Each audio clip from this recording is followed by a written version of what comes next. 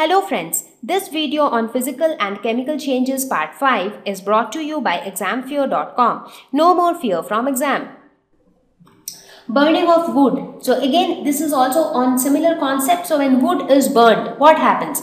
So in presence of oxygen, it gets converted into a lot of different gases like carbon dioxide is released, a lot of heat is released, water vapor, ash. So these are the products. So again, here also the chemical composition changes. So during this process also heat is produced, light is produced, and this happens in presence of oxygen. So wood burns in presence of oxygen. So a lot of other gases are also produced. For example, carbon dioxide is also produced. We also get some amount of ashes. So basically a lot of new products are formed. The process is also irreversible. So it is also a chemical change.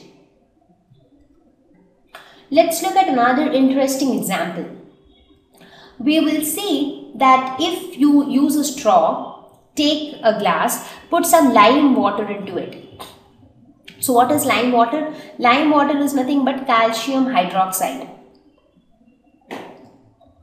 And using that straw, if you blow in some air into the glass, that is, what are you blowing out? That is nothing but carbon dioxide, because we breathe out carbon dioxide. So if you breathe out through the straw, you will see that the lime water turns milky. So that is again a change, because initially it was lime water which was watery and now it has become milky. So why does that change happen? That also happens due to change in chemical composition.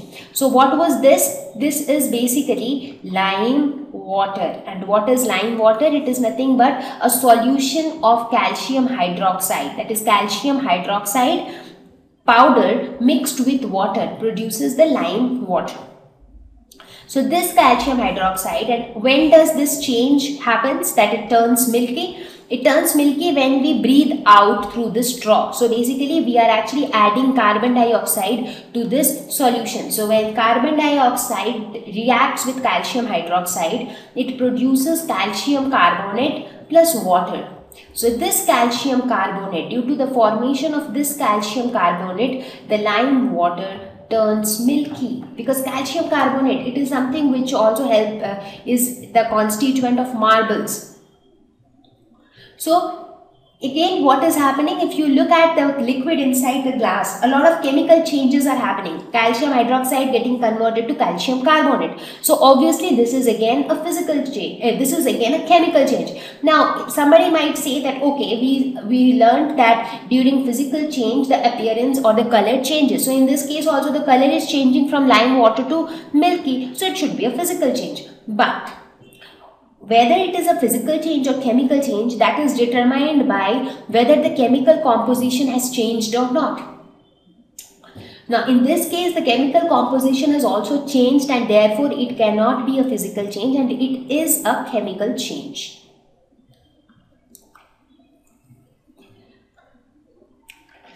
Let's look at another interesting example. Have you ever seen a magnesium ribbon? I'm sure all of you know what is magnesium, right? So there are magnesium ribbons which are available, which look somewhat like this, as you can see here. It's like a rope kind of a thing, which is silvery white in color, and it is not very soft like ribbons. So it's like moderately hard ribbon. And the most beautiful thing about magnesium ribbon is that it burns with a brilliant white flame. So that is why that makes magnesium ribbon quite popular. So if you burn it, a beautiful flame comes out. Now, do you know what happens actually, why this flame comes out, and how this is again a change, right? As soon as you burn the ribbon is no more there. You actually see a white beautiful flame. So what is actually happening inside? Now inside, this magnesium burns in presence of oxygen. So that is, this process of burning in presence of oxygen is actually called combustion. So you learn more about combustion in class 8. So magnesium burns in presence of oxygen to form magnesium oxide. And this magnesium oxide is what? The ash which is left behind after all the ribbon is burned. So when the entire ribbon is burnt, what are you left behind with? You are left with the ashes. So these ashes are nothing but magnesium oxide. So now just to experiment with things, in our previous lesson we learned about acidic and basic nature of a lot of substances. Now just to experiment a little more with this, what you can do is take some of this ash and mix this ash with water.